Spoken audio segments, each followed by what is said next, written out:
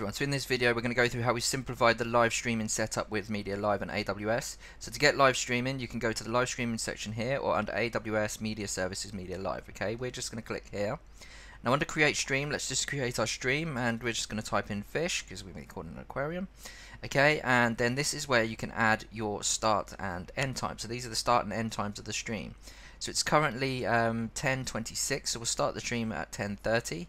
And then we'll stream for 5 minutes until 10:35, and we're in the London, Europe time zone. Okay, and we're going to create a Cloudfront Distribution, and we're going to start the channel as soon as the stream, as soon as the channel is ready. Okay, so I'm just going to wait until this sets up the channel for us. Okay, great. So this has set up the channel now, and it's starting the channel. So it's given us our player code already, and it's given us our RTMP URL to stream to. So let's go ahead and insert that. We're using OBS. It's completely free.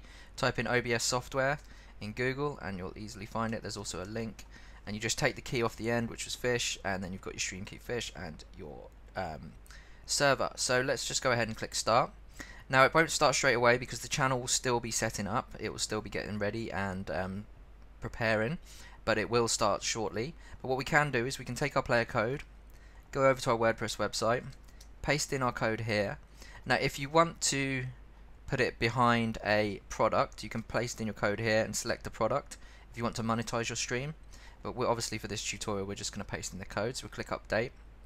Okay, so if we go ahead and go and take a look at our player, you can see that our player's here, information, and the live stream will start in 1 minute.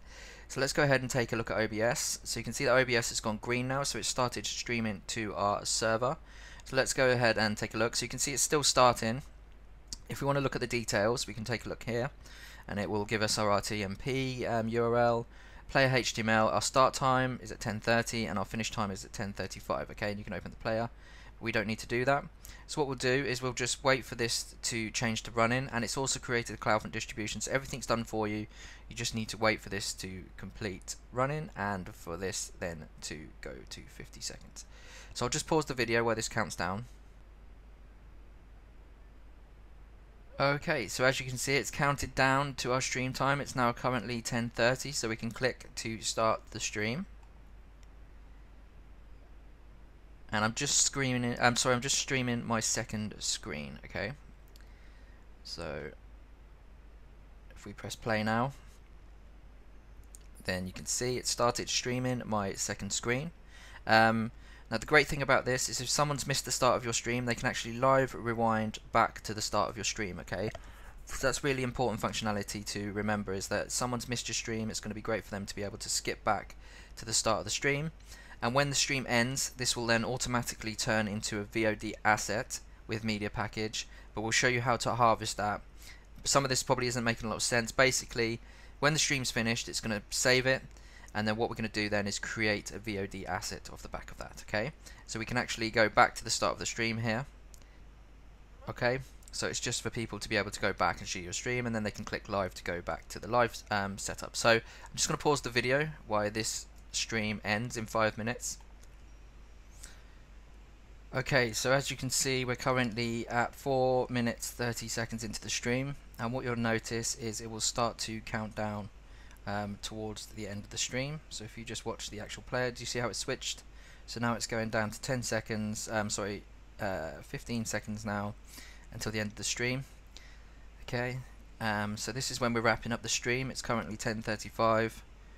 And what it will do is it's no longer going to be a live stream, it will turn into a VOD asset. Okay, so as you can see, the stream has finished, but what will happen if we run a refresh on the page, so if someone's come and they've missed the stream, then they can still view it straight away, so it's instantly created a VOD asset. Okay, we can click play.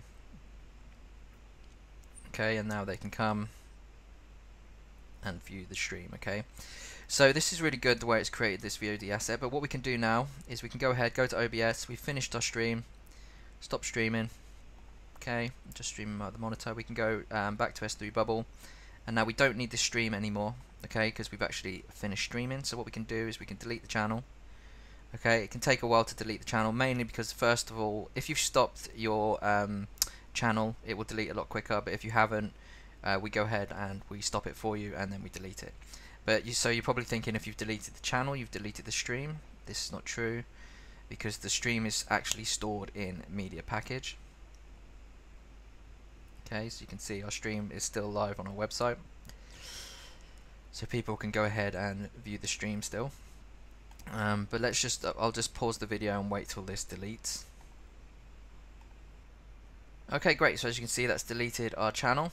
So our channel has now gone, and this is important to remember. Once you finish your stream, always delete your channel. You don't want to leave your channels running, especially when it's running with OBS, because you will be charged by AWS. Only use the channel for the period of the stream. Okay, so now if we go ahead and take a look at MediaPackage, MediaPackage is what is saving our assets to be played here. So we're not using the backup. You can go ahead and just delete the backup. Okay, but we've got our MediaPackage channel here. So what you're probably not going to want to do is keep your media channels here running. You're going to want to create a VOD asset and store it in an S3 AWS S3 bucket, so you can play back on your website. Okay, so you don't need to have the actual MediaPackage. So to do this, very simple. We create a harvest job. Now I'm going to enter in my details where I want to output the assets to. Okay, so you can see I've put in my bucket. I'm going to output it to a folder called fish, and it's going to be connected to a Cloudfront distribution, and the assets are going to be created between the time frames of 10:30 and 10:35. So let's click submit. Okay, and we can go ahead and take a look at our harvest job that's running. Okay, so you can see our job is running now in progress. So I'll just pause the video until that completes. Okay, great. So as you can see, our job has now succeeded. So if we take this player code, we simply head back to our website, update the player code.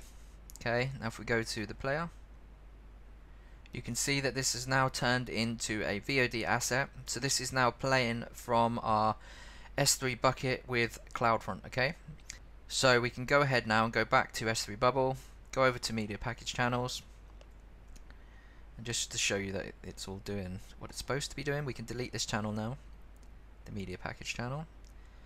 Okay, so that's gone. We've cleared up all our streaming assets, and we can come back and run a refresh. Okay, and click play.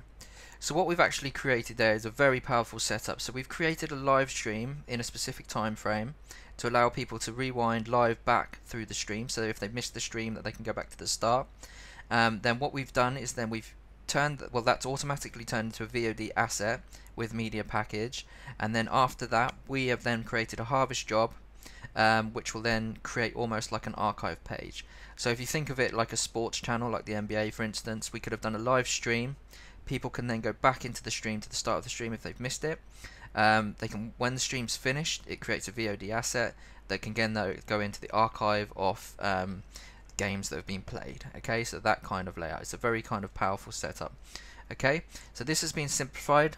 We hope you enjoy the new setup. Any questions, please contact us on the live chat on the S3 Bubble website. Thanks.